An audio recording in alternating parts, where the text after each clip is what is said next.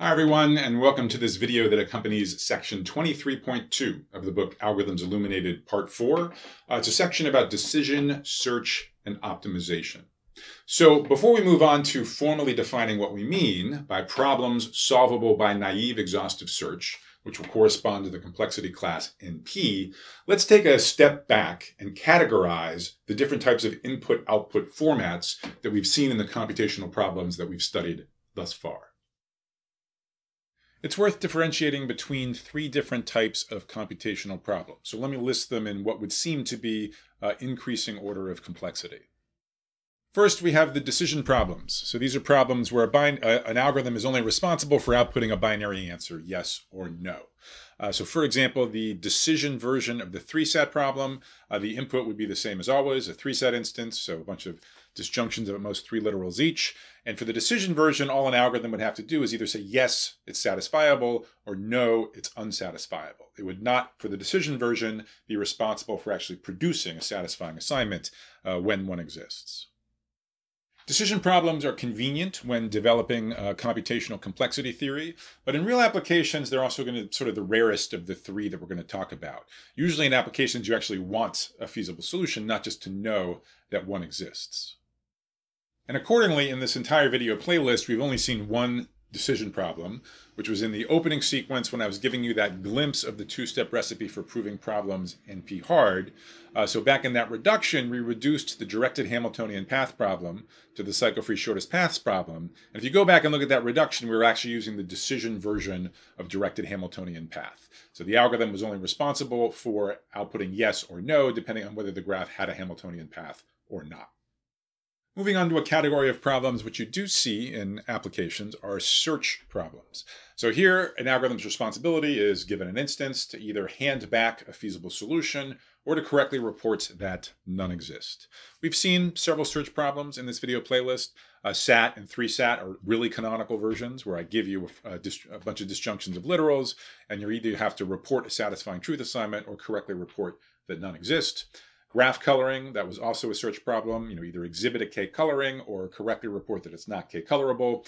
Similarly, the versions of Hamiltonian path that we used in the previous chapter for our NP hardness reductions, those were also search problems. Either report a Hamiltonian path or correctly report that none exist. Subset sum, now that I think about it, also a search problem. The majority of the problems that we've discussed in this video playlist are optimization problems. So an algorithm for an optimization problem is responsible not just for figuring out whether or not there's a feasible solution, but that if there is at least one feasible solution, it's responsible for handing back the best one.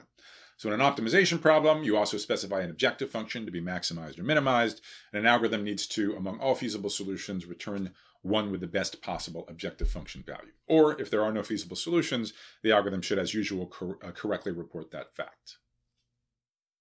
We've been studying several different optimization problems. So just to rattle off a few, right? The traveling salesman problem, you want a minimum cost tour. The knapsack problem, you want a maximum value feasible solution. And similarly, make span minimization, maximum coverage, and influence maximization.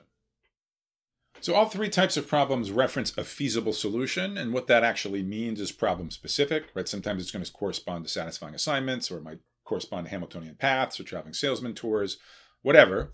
And for optimization problems, the objective function is also going to be problem specific, right? Minimizing the total cost, maximizing the total value, etc. Now, complexity classes, as we'll be discussing in this chapter, they usually stick with problems of only one of these three categories to avoid type checking errors. And so when we define the complexity class NP formally in the next video, it will be defined as a class of search problems.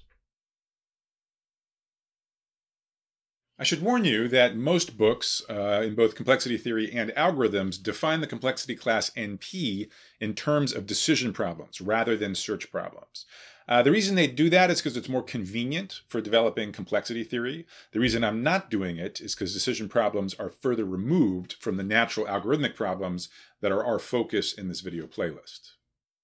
You shouldn't really worry about the distinction, though, as all the algorithmic implications of NP hardness, including whether or not the P not equal to NP conjecture is true or false, all of that remains exactly the same no matter whether you define the complexity class NP in terms of decision problems or in terms of search problems. Now, you might be concerned that in restricting our definition of the complexity class NP only to search problems, we're leaving optimization problems like the traveling salesman problem out in the cold. And obviously those are problems that we care about quite a bit. But not to worry, optimization problems have a natural search version. So for example, you can turn the traveling salesman problem into a search problem by the input, in addition to specifying a graph with edge costs as usual, you also specify a target objective function value. So the search problem would be, for example, if there's a traveling salesman tour with cost at most 1,000, give me one. Otherwise, correctly report that no tours of that quality exist. Or in the knapsack problem, you would say, give me back a collection of items with total value at least 10,000, or correctly report that no such subsets of items exists. In general, you can turn an optimization problem into a search problem by specifying the subjective function target capital T and asking whether there's a feasible solution with objective function value at least as good as T. The search version of an optimization problem is only going to be easier. So if you can solve the optimization problem, you can certainly solve its search version. But there's actually also a reduction in the other direction. So if I gave you a box solving the search version efficiently, so for example, if for the traveling salesman problem, I gave you an efficient subroutine that took as input a TSP instance and a target tour cost, and either reported back a tour with cost at most to the target, or correctly reported that no such tour existed, I could just use that subroutine over and over again inside a loop that's binary searching over the target objective function value capital T, and I could use that subroutine to compute a minimum cost traveling salesman tour. So given a magic box solving the search version, I actually can solve the optimization problem as well. Now, this is generally not how you'd want to actually approach an optimization problem in practice. Generally, an optimization problem, you want to just solve it directly, the way we've been doing throughout this book series. But for the purposes of this chapter only, where we're just trying to figure out which problems are polynomially time solvable and which ones appear not to be, there's no reason to distinguish between the search and optimization versions. One of them is polynomially time solvable if and only if the other one is, and similarly, one of them is NP hard if and only if the other one is.